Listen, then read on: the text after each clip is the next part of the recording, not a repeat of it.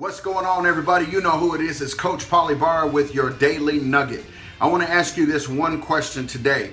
How effective is your voice? How loud is your voice that's either deterring people away or drawing people in? The reality is this, guys, is sometimes we speak so highly of ourselves that we forget to even encounter where a person's at in their daily life. My biggest passion is helping the community and helping those people that are around me. So this really hit me this morning out of 1 Corinthians chapter 13 and verse 1. And it's talking about the clanging cymbal and the tinkling brass, or whatever it says. It says that if I'm speaking to men and in heavenly tongues, and if I don't have love, then everything else is just pretty much a whole lot of noise. So how much productivity is your voice bringing you today and someone else? Be sure that it's precise, concise, and able to help the world. God bless you.